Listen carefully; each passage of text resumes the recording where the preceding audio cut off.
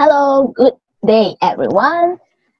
Today we are going to present about our oral presentation for the course language assessment. All right, so let's go straight to the point.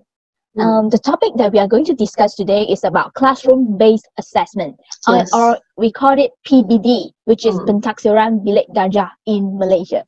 All right, so Yes. along this presentation, we will use PBD to present the classroom-based assessment that we are going to look into it. All right, let's get it started by having a clearer idea on what actually the PBD is. All right. For PBD, we can actually PBD can actually broadly be defined that it is an assessment that include all the activities that the teachers and the student undertake to gather some information, the data that is meant for the purpose of teaching and learning, which means that the PBD can actually give a very comprehensive feedback to the teachers and the students on the ongoing progress on their teaching and learning. So from here, we can increase the quality of the teaching and learning performance. Okay, and definitely it will support the ongoing improvement of the students' learning. Yes. All right. So, all right. Talking about PBD, the classroom-based assessment, actually there's a very good example that we shall look at it, which is the Finnish education. Well, in Finnish education, it is widely known that it is one of the best education system in the world. Yes. And the very prominent thing that we can see is that in Finland, there's actually no mandated standardized test there. Okay, so there is no ranking, no comparison or competition between students and students, between schools and schools, and even between the region. Meaning that all the students there receive the equal education, and they don't actually need to compare. Hey, I got an A. What do you get? Oh, you got an F. Oh, so bad of you. No such thing in Finland. And there is one thing that there is no one size that fits all models to educate the young. Meaning that the teacher is actually very flexible in giving whatever is suitable for that particular child or children for their own growth. Okay, so that's what good that we should learn from the Finnish education. Yes. This PBD actually learn, our country is actually learning from Finnish education. I think, which I think is quite a good move. All right. Then after looking at the Finnish education, we shall look at what happened in our country, in Malaysia. Okay. As according to our research, PBD actually was introduced far away in 2011. Do you know? But it is now actually reinforced again in 2019, which is introduced by our Ministry of Education, saying that from last year, okay, what level one students, which is from year 1 to 3 students, they would not take any exam, because the main things about their learning they should receive fun learning and all that as a basic, as a foundation for their learning. Okay, so here's where CFR comes out. Okay, so this move actually is quite similar to Singapore situation, that they actually there's actually no examination for their primary 1 and 2 students. Okay, so this is what the very recent move in Malaysia. Okay, so basically we know about the background, the history of PBD, how PBD comes into Malaysia, and even how in Finland implement this PBD. So now we are going to look at what are the characteristics of PBD. So how can we call an assessment of PBD? So basically for PBD is an assessment which encourages students to think and to curious, critical, and creative. How? Through the activities based of assessment, which enables students to think, to be critical in solving problems, in reflecting on them and themselves, and to try to be creative in thinking ways to solve a kind of problem, which encourage them to think more. And then the next characteristic for PBD will be assessment for students will be done continuously as a part of the teaching and learning process. This is the prominent role of a PBD, which means PBD is not being assessed after as a whole as to judge a student's performance, but a continuous process of assessing the students in order to give them feedbacks for another kind of better improvement, future improvements. Yes, and less emphasis is on academic results, which means that we actually focus on the process rather than the product. Yeah. So, and in a way, it builds and strengthens four skills. What are the four skills? Reading, writing, counting, and reasoning. So, I think we are very familiar with the first three skills, which are reading, writing, and counting. But in this PPD, reasoning is also included because our government found out that our students are really not good at reasoning. For example, they are not good at like drawing logical conclusion. They just like follow what they are supposed to do, what they are instructed. They don't have their own thinking, you know. And sometimes when we ask them about a question, they just can't justify the decision. They just like, oh, okay. But they can't really, you know, draw the conclusion on a certain topic or a kind of certain decision. And then lastly, PBD assist students to discover the joy of learning. So here we see that the joy of learning. And I think most of us, we don't really experience that kind of joy of learning when we are in primary school. So with the introduction of PBD, it is hoped that students, they can experience, they can have this joy of learning in their primary schooling life. And also through the joys of relearning, they will be gaining language in a more natural way. Yes, they have fun during learning. This is basically what it's about. Yes, and talking about classroom-based assessment, right? But what can we do actually for this classroom-based assessment? Such as PBD, there are many kinds of assessment or activity that can be implemented in a classroom. For example, games, portfolio, group discussions, storytelling, quizzes, role play, and projects. But in our oral presentation, we are going to focus only on two, which is group discussion and role play, which are widely used in our Malaysian classroom. So we are going to talk about how these two PBD activities can lead to a more meaningful learning, which will later enhance the students' character development. How? Let's see how the role play and group discussions can lead to these two goals. Okay. Looking at group discussion.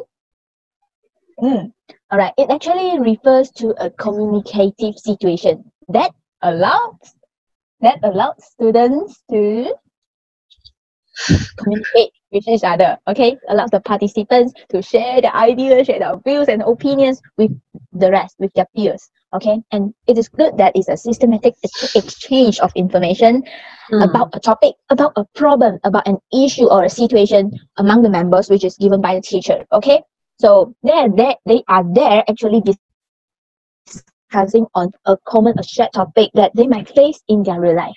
Okay, so there are a few types of group discussion that the teacher assessment. For example, jigsaw discussion, rainbow group, or think pair share. Some of the teachers might be quite familiar of it, but some might not. All right, and what can we do actually through these kinds of group discussion? From here, we can actually see, can assess the students' participation level, see if they are actively participating in the group discussion, or we can see look at the situation analysis, which the students, can they actually put themselves in the situation that they are discussing on, and also relationship management, which, because you know, right, you won't discuss with your own self, but you are discussing with others. Okay, so from here we can see how they actually manage their relationship between themselves and the other speakers. Okay, so information exchange, of course, and also their delivery skills. If they are able to deliver their opinion, their views fluently, or do they face any problem? These are what we can see, we can assess through group discussion. Okay. Hey, Glenn, I have a question here. What is meant by jigsaw discussion? It is like each student will be given a small chunk of passage. For example, like for a reading classroom. Okay, so a story, the teacher will divide it into different small chunks.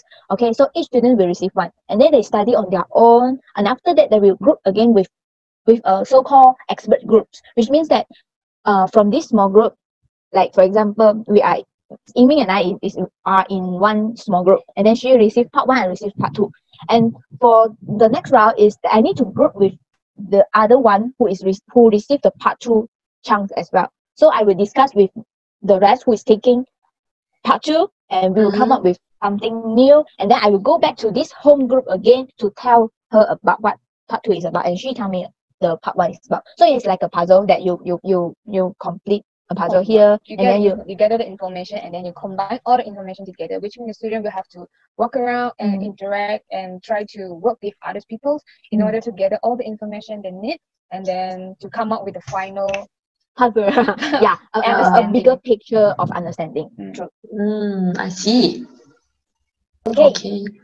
Okay, so for group discussion, just like how we discussed about the jigsaw discussion just now, there are actually some kind of feature we can find through the group discussion and the advantages we can gain through the group discussion. So first of all, it provides the ability to think critically to better understand a subject. Just like, for example, just now we're talking about a jigsaw discussion, because we are not understanding about what is a jigsaw discussion is talking about. So we discuss together, and then we try to internalize the concept, the idea of a jigsaw discussion, and then we have better understanding on that subject, which is jigsaw discussion. And next, it provides different approaches to solve a problem. For example, activities like giving you a situation or giving you a problem that you have to discuss among your group mates, your members, in order to solve the problem. Through the discussion with your group mates, you're trying to think critically and trying to solve the problem to get in the cooperation with all your group mates. And then the next one would be it helps the groups in making a decision. Just now we are talking about solving problems, right?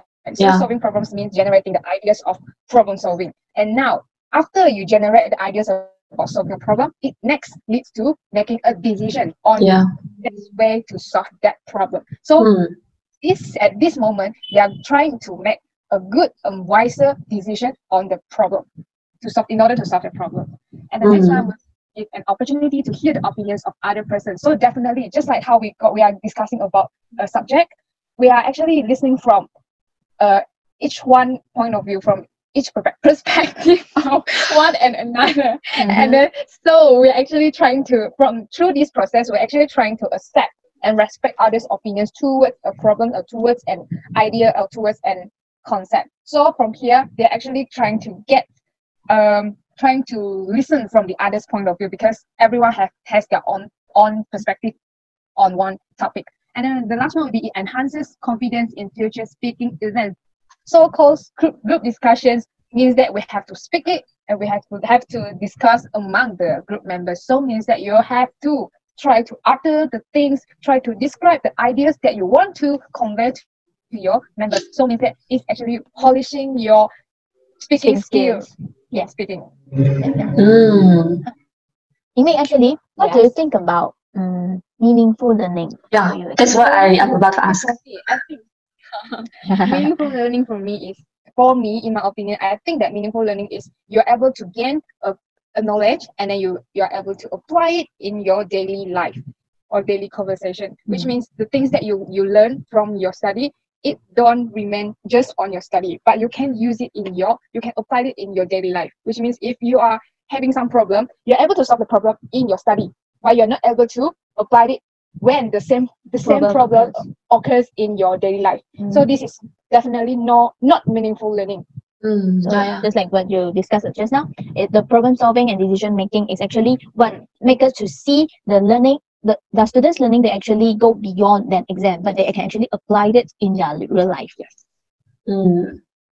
Yes. Okay. Just now we're talking about meaningful learning, right? So now we're going to talk about how group discussion can develop character building. Yeah. So first of all, it builds sense of responsibility, because we know in a group discussion, just like what Yiming mentioned just now, there are of course more than one student in the group, right? So they have to kind of like work together. They have to like have this active participation in the group discussion.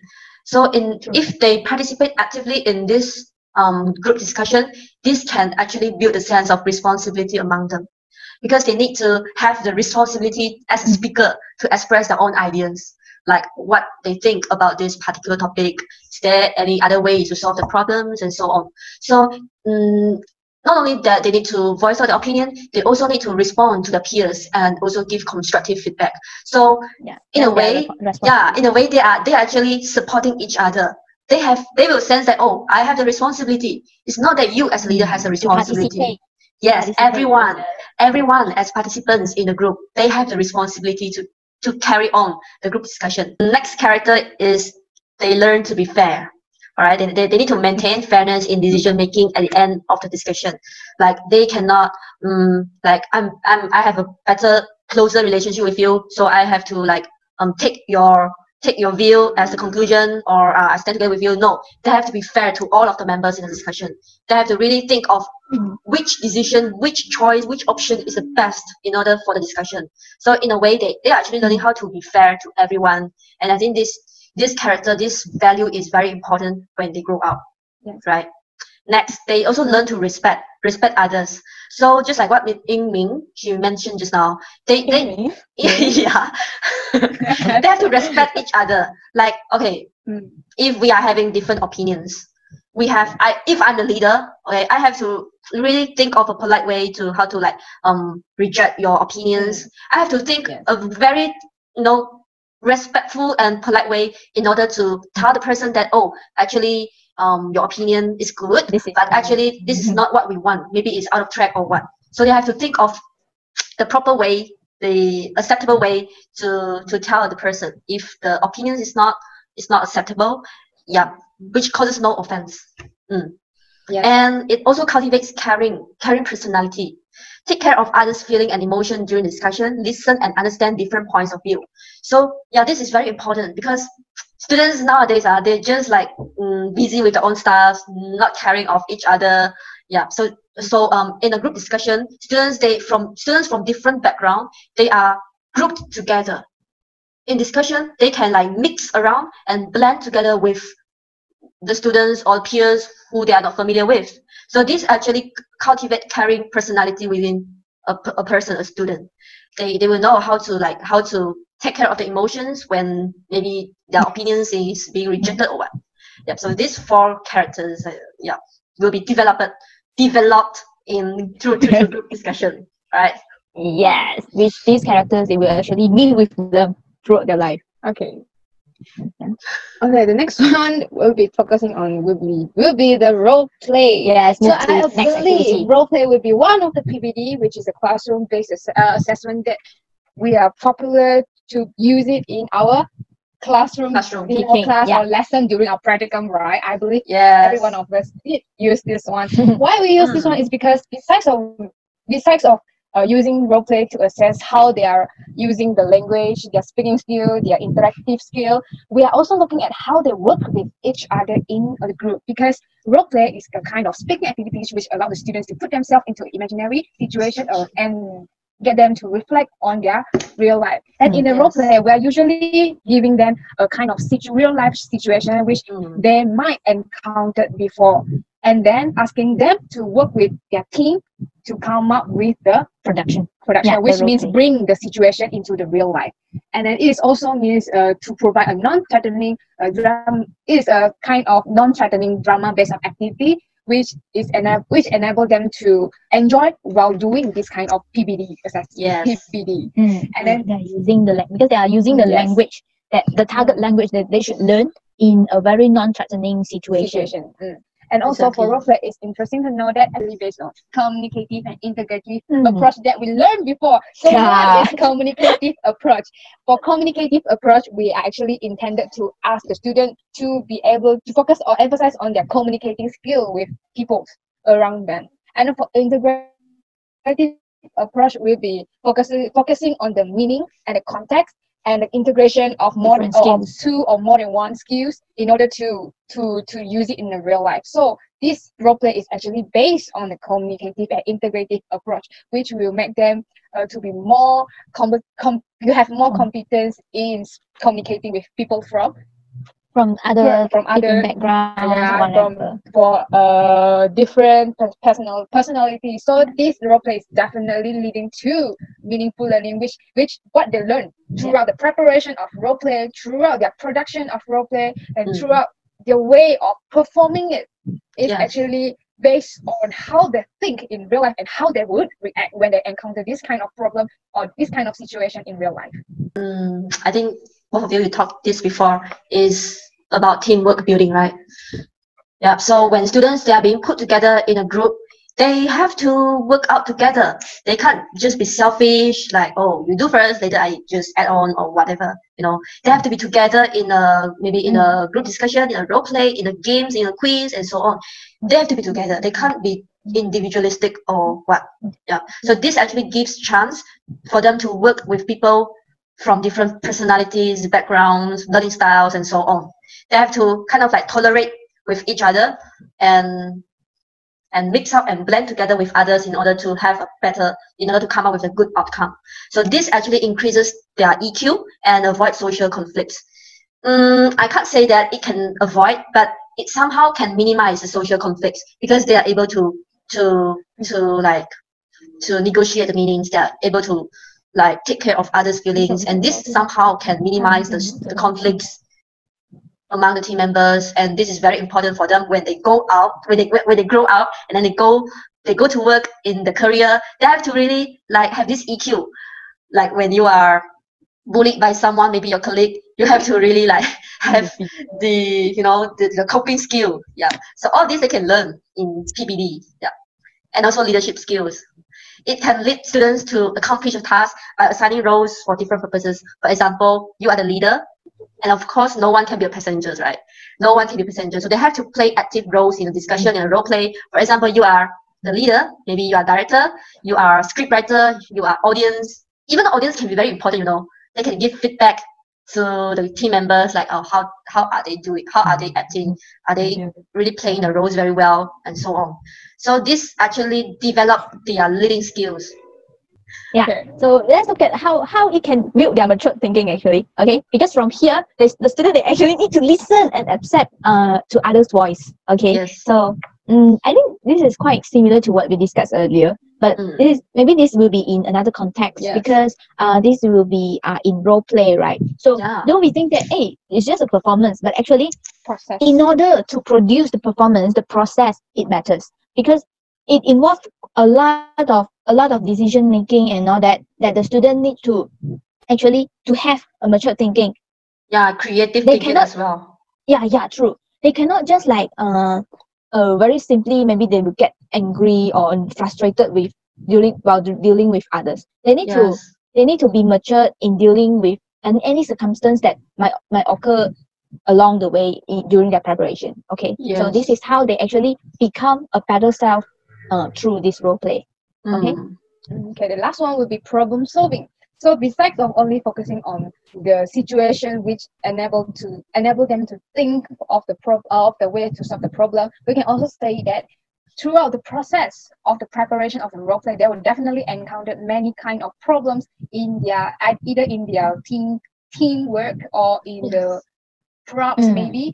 And during this time, or maybe even during their role play performance time. So for this role play, they're actually getting the student to be able to think spontaneously in order to solve the problem instantly without dragging or affecting their role play. So they will need to be very spontaneous in dealing with problems. Okay. So then we come to a conclusion, just to look at it as a bigger picture of the classroom-based assessment that we are discussing today. All right, so we can see that Malaysia is actually trying to make a good move, a good shift. That we are actually shifting from being so exam orientated to become a meaningful and character building base of which we prepare the students to be competent in their future career. Okay, so we can see a successful learning of student is not defined by the letter grade. Okay, so that's why we are talking about meaningful learning and keep on mentioning about character building, because these are what will make them to acquire these skills that will enable them to function effectively in the society so that they can create value for themselves and also in their community and even for our nation. Yes. That's all from us. All right. Thank you. Bye.